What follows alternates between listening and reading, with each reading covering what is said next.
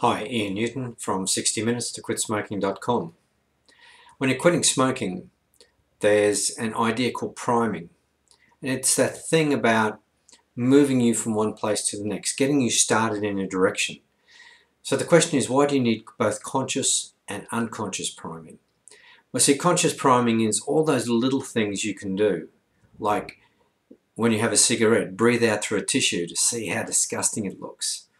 Or it could be standing and looking in the mirror and just, vowing never to smoke again, or cutting down a little bit, or just holding off on each cigarette. There's a whole lot of strategies in this article that accompanies this video that you'll see.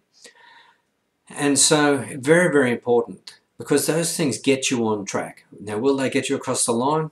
Probably not, but they will get you geared for the important part, which is the unconscious priming, which is the hypnosis side.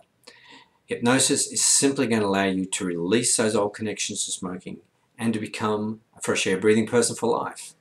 So, but it's important to have these two. So you're using conscious priming to lead into hypnosis. And then after hypnosis, you're using different conscious priming to keep you on track. Great. I wish you all the very best with quitting smoking. If you live in the Sunshine Coast, Toowoomba or Brisbane, just give me a call on 1300 203 422. If you're anywhere else in the world, contact me on the email on the website 60minutes to quitsmoking.com, and there's a way I can help everybody. Thank you.